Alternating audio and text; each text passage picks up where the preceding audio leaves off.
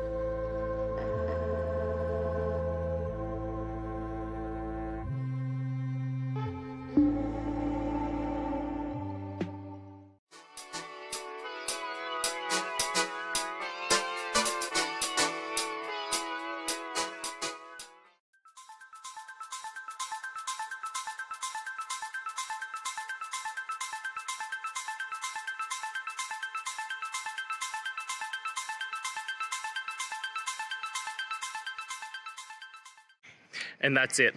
I hope that that's helped find the solution that you're looking for. And if it did, please, I'd appreciate it if you hit the subscribe button. Every time you hit it, it really helps. Now, I'll see you next time you need some technical help. And until then, have a good one.